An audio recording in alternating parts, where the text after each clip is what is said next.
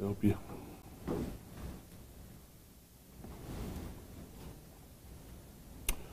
All right, we'll go ahead and get started. And first off, let me thank all of you all that are here today. This is really kind of a bittersweet moment in terms of things, and I say that because sometimes using terms like, you know, happy and some of that are a little bit difficult to apply in cases like this. But the bottom line is this is a good time for us here in Lubbock County and here at the Sheriff's Office and several of these other agencies that are here today. With that, I'd like to take a moment to introduce, and I'm not going to introduce them all by name, but just so you know who's kind of filling the backdrop with me here, we have members both of the current Criminal Investigative Division of the Sheriff's Office. We have both current and former members of the Texas Rangers here, and we also have several of our either current or retired investigators that all participated in this case over this nearly 20-year period. And so it's really important for me to highlight the thousands upon thousands of hours of work that each of these individuals put into bringing this case to a successful conclusion that we're here to talk about today. So let me just kind of get started, you know, in it a little bit. I think most of y'all have a lot of the core facts as was released and that you all had access through with the probable cause affidavits for the warrants. But we go back to July 15, 2003, when the partially nude and deceased body of Cynthia Joanne Palacio was found on County Road 7800 here in Lubbock County. She was, once autopsy results were completed, it was determined that her cause of death was strangulation, or excuse me, asphyxia due to strangulation. If you fast forward up a little bit, as this investigation had continued, and there were several pieces of evidence that the investigators, rangers, and those participating at the time were able to identify with regard to her body, with regard to substances on her body, on certain items. She only had one clothing item on her, but some jewelry. And needless to say, like I said, all of this evidence was taken, it was processed, and we immediately had at least some DNA connection at that point with regard to a potential suspect. Fast forwarding again to January 6, 2020, our suspect, Andy Castillo, was arrested in Lubbock on various felony offenses by a McLennan County Sheriff's Office detective and members of the Lubbock Police Department. On that same date, our investigators, on that same date, the Lubbock Police Department was able to obtain written consent from Castillo for his DNA, and that officer subsequently obtained a DNA sample. Upon reviewing that and finally getting that submitted, our investigators on May 13, 2020 were able to obtain a sample of that DNA and get it submitted to the DPS crime lab, who needs to receive a lot of credit on this for their ability to get in and identify this particular sample. But this actually gave us, although we had a CODIS hit from a previous time that Castillo was in our jail from a DNA swab there, this was actually the first evidence we could confirm that was known to come from him specifically. And with the help of the crime lab there at the Department of Public Safety, we were able to confirm that in fact all of the evidence retrieved at the time of her murder was in fact able to tie back to Andy Castillo's DNA.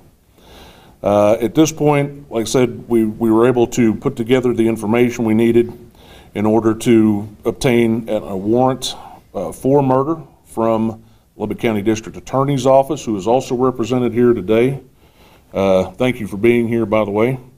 And we were able to go ahead and get those charges placed on the individual while he still resides in McLennan County, and he will be extradited to Lubbock as soon as those charges are disposed of down there, and we can get him back to Lubbock County to answer to this crime. So on that note, again, like I said, I can't underscore enough what a moment like this means, particularly to the individuals that you see not only standing up here with me, but around in this room that participated at all different types of levels within this case.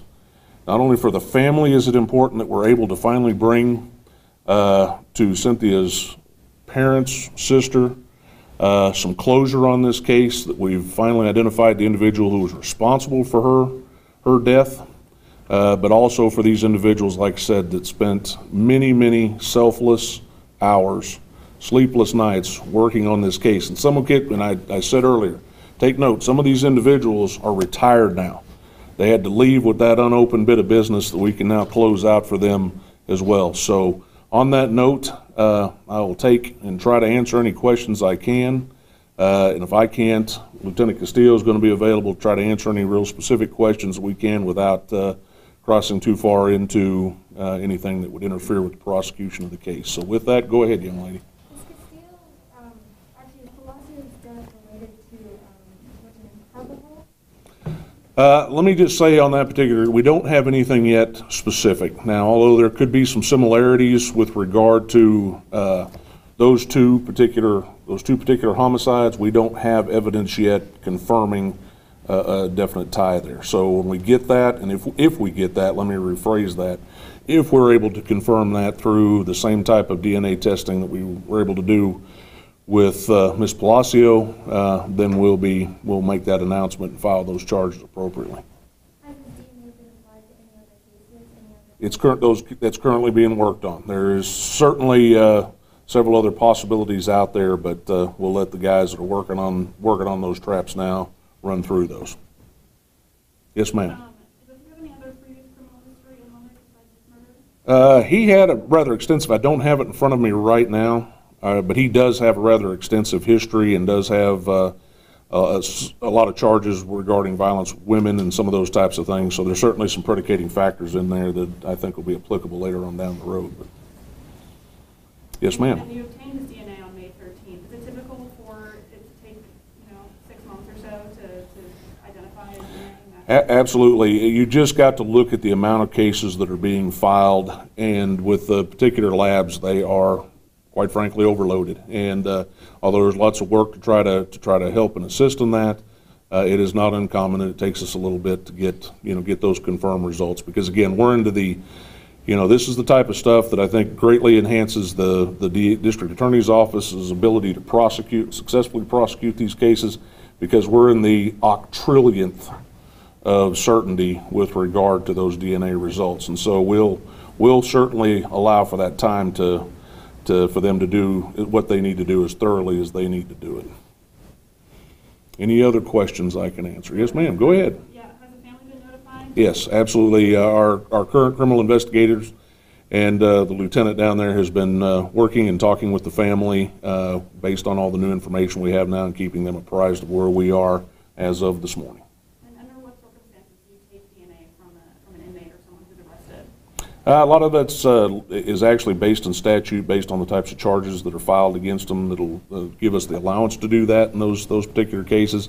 Otherwise, officers have to obtain warrants for for those types of things. Refer to those blood, sweat, and tears types of things when they have a working case and can generate enough probable cause to get there.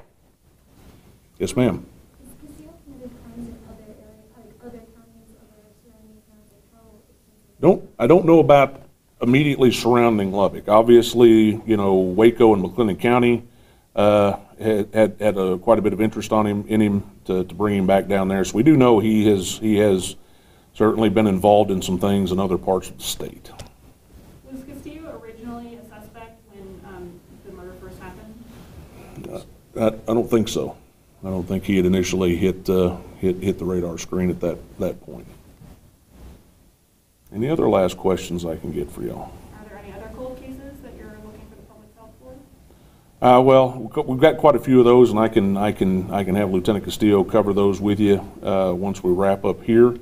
Obviously, anytime you get a significant hit like this, one of the primary things they want to do is go back and look at other cases with any type of evidentiary similarity to them, and see if there's anything there that we can potentially link to a suspect that's capable of doing this level of a crime. So Well, guys, if I don't see any more hands there, again, I want to thank you all for coming. I want to thank everybody that's here today, because again, this is a very, very telling statement.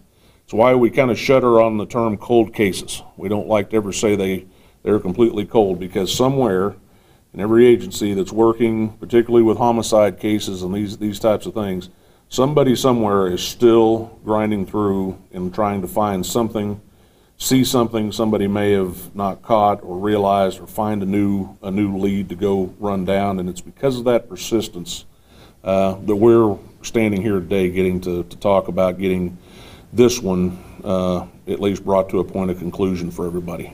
And so again, the work will continue on the others, but nonetheless,